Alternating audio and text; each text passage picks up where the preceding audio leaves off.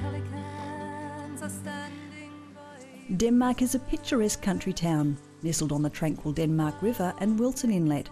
It's surrounded by a magnificent lush forest that cascades down to the water's edge. In the early 1800s, it was named after Alexander Denmark, a naval physician. The town gained some notoriety in the 1970s when a small hippy commune lifestyle evolved from the idyllic and tranquil setting. The area presents a perfect picture of naturally occurring and stunning contrasts.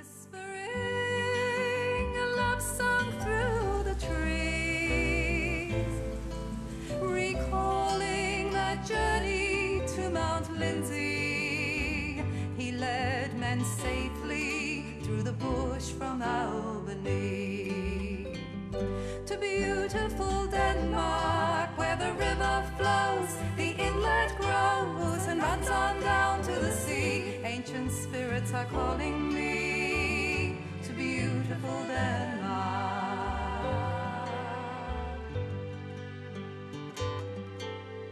High upon the summit of Mount Shadforth, across the sparkling waters and green-brown land, sitting snug amid the grandeur of the Carries, there Mother Nature waves her loving hand.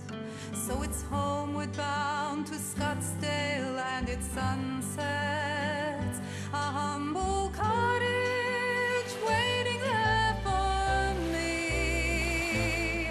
Log fires and a hearth of sweet contentment, and like the black swan I find peace and harmony. In beautiful Denmark, where the river flows, the inlet grows and runs on down to the sea, ancient spirits are calling me to beautiful Denmark.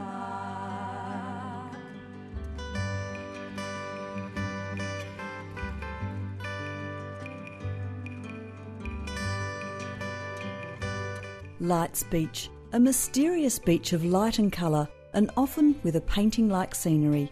There are two parts to the beach, both are popular.